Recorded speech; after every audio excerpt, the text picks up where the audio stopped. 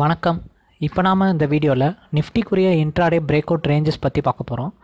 அதாவது இந்த ரேஞ்சஸ் தெரிஞ்சுக்கிற மூலிமா உங்களாலே ஓனாக ட்ரேடிங் பண்ண முடியும். இந்த break out ranges break out ஆகிற பட்சத்தில் மார்க்கெட்னுடைய ரேஞ்ச் பை சைடு இருக்குமா செல் சைடு இருக்குமா அப்படின்றத பற்றி தெரிஞ்சுக்கிறதுக்கு உங்களுக்கு ரொம்பவே யூஸ்ஃபுல்லாக இருக்கும் இந்த வீடியோ.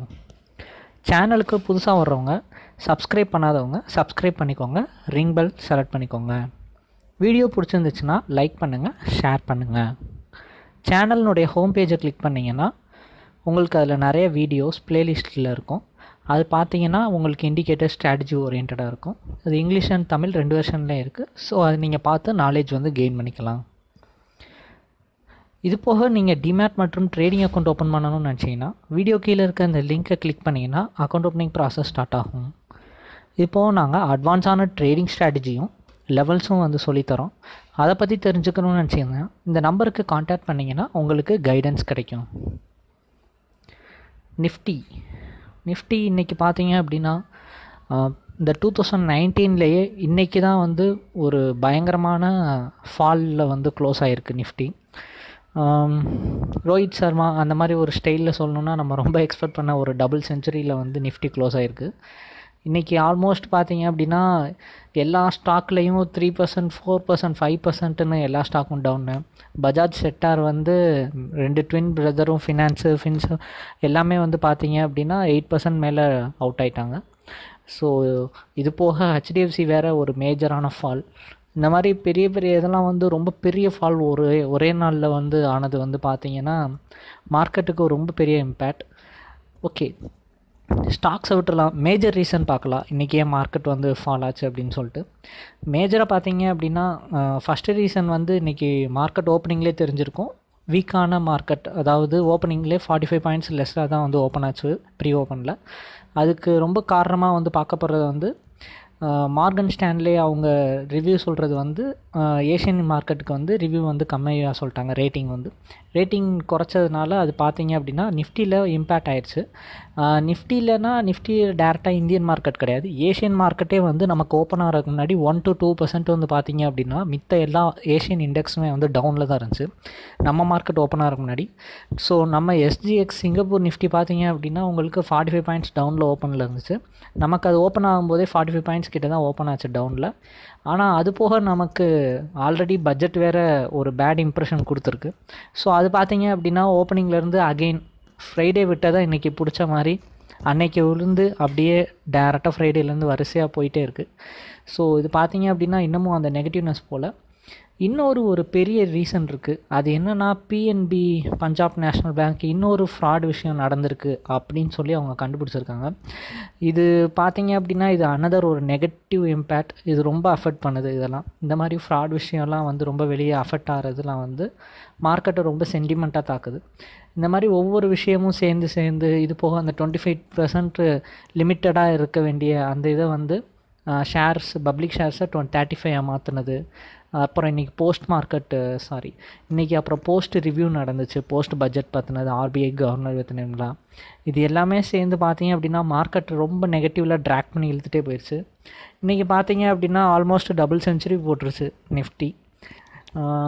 ஸோ இது ரொம்பவே நெகட்டிவ்னஸில் போகுது. ரொம்ப மார்க்கெட் இது கீழே விழுந்ததுக்கு டெக்னிக்கலாக ஒன்று இருக்குது.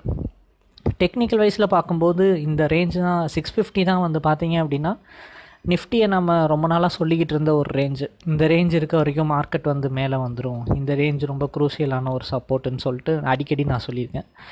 ஸோ இந்த ரேஞ்ச் ஆக்சுவலி இன்றைக்கி பிரேக் அவுட் ஆகி வேகமாக வந்துச்சு.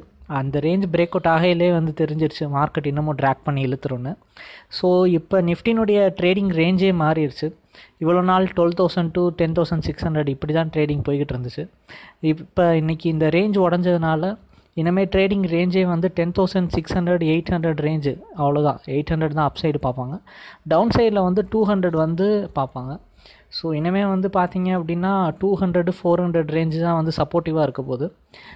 மறுபடியும் நாளைக்கு அகெயின் இந்த மாதிரி சென்டிமெண்ட்ஸ் கண்டினியூ ஆச்சு, இன்னும் பட்ஜெட்டோட இம்பேக்ட் இருந்துச்சு அப்படின்னா 11,200 ரேஞ்சு தான் அடுத்த எய்மாக இருக்கும். ஸோ 11,200 தான் அடுத்து ஒரு பெரிய சப்போர்ட்டிவாக இருக்க போகுது. அது உங்களுக்கு வீக்லி சார்ட்டில் பார்க்கும்போது அழகாக தெரியும். நான் காட்டுறேன்.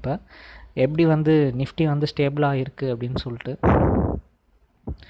ஸோ இது பார்த்தீங்க அப்படின்னா ஒன் செகண்ட்.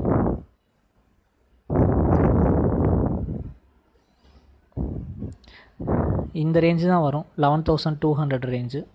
ஸோ இந்த ரேஞ்ச் பார்த்தாலே தெரியும் உங்களுக்கு. மார்க்கெட் வந்து ஒரு ட்ராக் பண்ணி இழுக்கையில் இந்த 11,200 ரேஞ்ச், இந்த ரேஞ்ச் தொட்டதுக்கப்புறம் தான் அகைன் மார்க்கெட் ஏறுச்சு. ஸோ இந்த 11,200 ரேஞ்ச் வந்து பார்த்தீங்க அப்படின்னா உங்களுக்கு அடுத்த ஒரு இதுவாக இருக்கும். அதுக்கு அடுத்த ரேஞ்ச் பார்த்தீங்க அப்படின்னா 10,800. ஸோ 10,800 ரேஞ்ச் வந்து அடுத்த ஒரு நிஃப்டிக்கு சப்போர்ட்டிவாக இருக்கும். ஸோ இந்த மாதிரி தான் வந்து சப்போர்ட்ஸ் லெவல் வந்து போக போகுது. 11,200, 10,800. இப்போதைக்கு பக்கத்தில் இருக்க சப்போர்ட் வந்து 11,420 இந்த ரேஞ்சு தான். ஸோ இதெல்லாம் தான் வந்து இப்போதைக்கு இருக்க சப்போர்ட்டிவாக இருக்க போகுது. இந்த ரேஞ்சஸ்லாம் வந்து நமக்கு வந்து ப்ரொடெக்டிவாக இருக்க வரைக்கும் மார்க்கெட் வந்து கீழே போகாது. பட் இந்த ரேஞ்சஸ்லாம் வந்து ட்ராக் பண்ணி கீழே போச்சு அப்படின்னா மார்க்கெட் ரொம்பவே கீழே வர்றதுக்கு நிறையா சான்ஸ் இருக்குது. ஓகேங்களா? ஓகே, ஃபுல் நெகட்டிவ்ஸ் பார்த்தாச்சு, பாசிட்டிவையும் பார்த்துடலாம். அதாவது எப்போ ஒரு நல்ல பையிங் வந்து மாறும், மார்க்கெட் வந்து எப்போ சேஞ்ச் ஆகும் அப்படின்னு சொல்லிட்டு கேட்டிங்க அப்படின்னா 11,650 தான். நமக்கு வந்து இந்த ரேஞ்சுக்கு மேலே போயிடணும். நாளைக்கே போயிடுச்சு அப்படின்னா ஓகே, இது ஜஸ்ட் ஒரு சென்டிமெண்ட்டான கீழே விழுந்த மாதிரி நினச்சிட்டு அடுத்து மார்க்கெட் ரீகெயின் ஆயிடுச்சுன்னு நினச்சிக்கலாம். பட் ஆனால் ஓவராலாக பார்த்தீங்க அப்படின்னா புல்லிஷ் கண்ட்ரோலில் இருந்து பார்த்தீங்க அப்படின்னா ஃபுல்லாக போய் இப்போ ஃபுல் பியரிஷில் தான் இருக்குது. ஸோ நம்ம ரொம்ப எக்ஸ்பெக்ட் பண்ண முடியாது. மேக்ஸிமம் ஷார்ட் டேர்மில் செல்லிங் தான் வந்து போக போகிறாங்க. நிறையா இன்வெஸ்டர்ஸாக இருக்கட்டும், யாராக இருக்கட்டும், குளோபல் வைஸாகவும் நிறைய செல்லிங் தான் வந்து போயிருக்கு. ஸோ இந்த ரேஞ்ச் 11,650 இந்த ரேஞ்சுக்கு மேலே போகணும். இந்த ரேஞ்சுக்கு மேலே அகைன் மார்க்கெட் போச்சுன்னா மட்டுமே தான் வந்து நிஃப்டி வந்து புல்லிஷ்னஸ்க்கு வந்துருச்சு, மார்க்கெட் அகைன் கண்ட்ரோலுக்கு கொண்டு வருது அப்படின்னு சொல்லிட்டு அர்த்தம். ஓகேங்களா?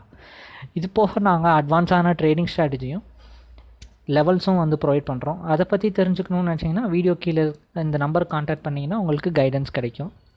இது போக நீங்கள் டிமேட் மற்றும் ட்ரேடிங் அக்கௌண்ட் ஓப்பன் பண்ணணும்னு நினச்சிங்கன்னா வீடியோ கீழே இருக்க லிங்க்கை கிளிக் பண்ணிங்கன்னா அக்கௌண்ட் ஓப்பனிங் ப்ராசஸ் ஸ்டார்ட் ஆகும். ஃப்யூச்சரில் இந்த மாதிரி நிறையா வீடியோஸ் பார்க்கணுன்னு நினச்சிங்கன்னா சேனலை சப்ஸ்கிரைப் பண்ணி ரிங் பெல் செலக்ட் பண்ணிக்கோங்க. நன்றி.